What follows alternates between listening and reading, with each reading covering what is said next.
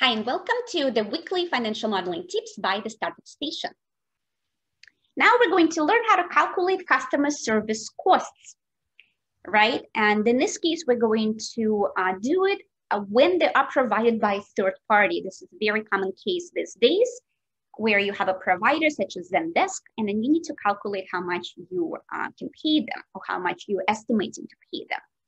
So what you need to know is the number of customers you're going to have, years 1 to 5. This will come from your go-to-market strategies and the conversion to customer logic based on your business model. Then you need to estimate which percentage of customers is going to need customer service each month.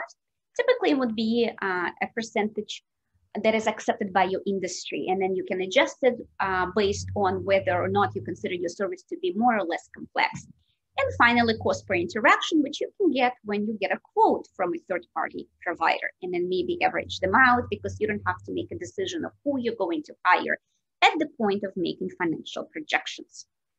Okay, so let's see how we can calculate customer service costs. Here, we're going to assume that 5% of users are going to use customer service every month, and it costs $3 per interaction every time they use it. Right? So what is the input to the model here is that we are going to calculate how many new customers we have, right? So the first step is to calculate how many customers we have in total, right? And so for the first month, it's going to be the number of new customers, and then it's going to be however many customers we have from the previous month plus the number of new customers. Okay, just paste that formula forward. Now we have to calculate how many users will need customer service. So we're going to use a floor function.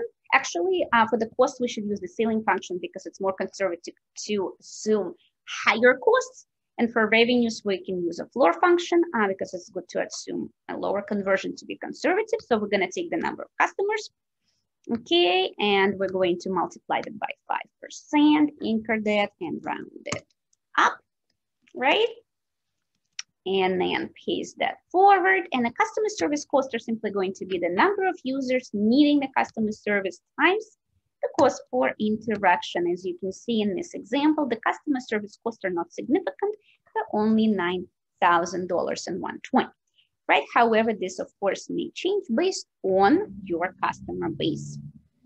And there we go. Please, if you like this video, share with your friends, comment below. And to learn more, sign up to our YouTube channel. And to learn how to model your startup and create credible financials and accelerate your funding process, sign up for our free masterclass, Build Credible Financials for Your Venture. The link is in the description. Thank you for watching, and I will see you next week.